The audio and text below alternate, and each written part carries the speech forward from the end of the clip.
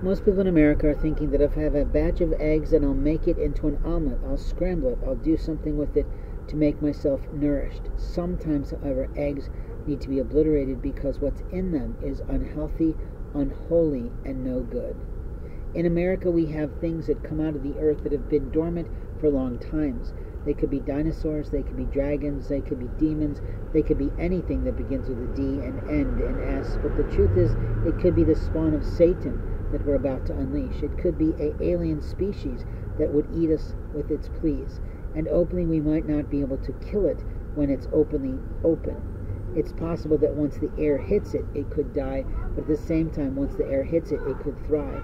We've seen many of movies on Hellboy and others that were truthful stories that were sort of shifted and changed to be more comic book features so that people were reminded of the difference between heaven and hell. But the reality is that a lot of people did not live to tell. The people who were involved with the alien invasion back in the early 50s almost all died or were killed off by the FBI because the truth getting out there would scare people.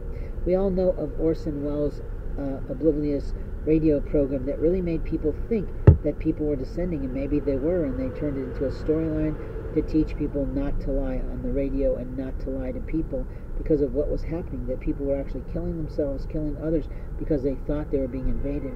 Most people like Mars Attack as a film. I did not. But openly, it's sort of a shocker that tells you that not all aliens are loving and kind like we might consider from the films of Star Trek and whatnot, where it's more warfare and power. The truth is there are aliens out there, both domestic and foreign, international and spacecraft, and we have to be aware that we are not the smartest people on the earth, and we are not the biggest people in the world. And openly, we don't have the fastest technology, we don't have the best informationology, and we don't have the right to sexually abuse people when we have all these other things facing our country, facing our land, facing our food sources, facing our water at hand. In America, we have rights, and those rights are to the truth, to transparency, to action. In order to act, you have to have authentic information. You have to have credibility of the people providing it, and you have to have transparency of the truth that says, I'm sorry to inform you, but this is the truth. That aliens do live in the skies, that aliens may live under the earth, and openly we have to always be wise about the people that we put in charge of both our boys and our girls. The America continent is something we have to be aware of. It's true, but we have aliens from foreign nations who want to stay here, lay here, and play here, and we see this in the news right now, where there's 1 million some people at the border, and what I'm saying is, why isn't the Border Patrol telling them to return home? Why aren't they turning them away? America cannot withstand that type of life flood today. A life flood is when a whole bunch of people who are prominent, not at all, who are poor and impoverished, want to ply through our walls, to take over our lives, to take over our food, to take over our resources, because they are in the mood to travel today.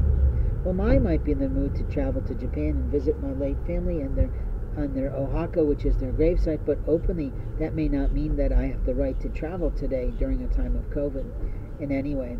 COVID is a great excuse to turn people away at the borders, but the other truth is that we don't allow people to just walk in our country and take over. And the truth is they must return home. They must go back home to build a new life for themselves, to build their own colonies, their own communities, and their own everything, because America cannot sustain all these immigrants in any way. American people are being outnumbered by the foreigners here, and we need to stop that in every way. Life in America is for American citizens, legitimate people born here with heritage here, history here, lineage here. Not people who come here and impertinently try to have sex here so that they can create offspring in order to create their lineage here. I've seen that happen time and time again, where Mexicans come in, have a bunch of kids to care for their family. They never end up in school, and they live in the shadows. They steal our value, they steal our jobs, they steal our homes, they steal our cars, and then you sit there and you wonder, what am I supposed to do today?